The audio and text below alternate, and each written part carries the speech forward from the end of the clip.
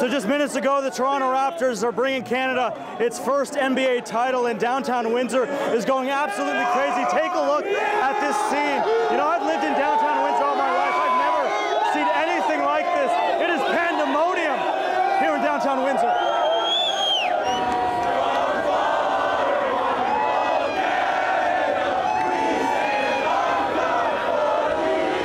I love the way they play. I'm so happy to be a fan.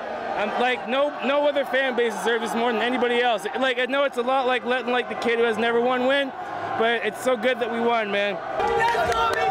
Let's go! Let's go! So you mentioned that you're originally from Toronto. How do you think everybody in Toronto is reacting right now? Jurassic Park is going crazy right now, I can imagine. Definitely, it's getting packed.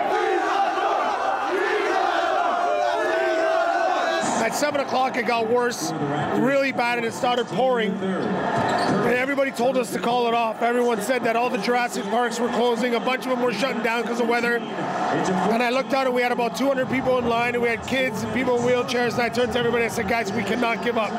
So how close would you say you were to having to cancel this whole thing? I personally was never close to canceling it. Never. Everybody else wanted to cancel it.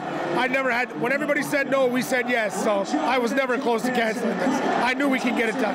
We got North! We got North! We got North! Like the media all says, they're never going to make it, they're never going to do anything, Kawhi's not going to stay. All that is just nonsense. It's about team. Basketball is a team sport, and it's a beautiful metaphor for life, and that's why I coach it, and that's why I live it. I live it and I breathe it, man. And this team is so representative in Canada because they get down, but they keep fighting. They just keep fighting.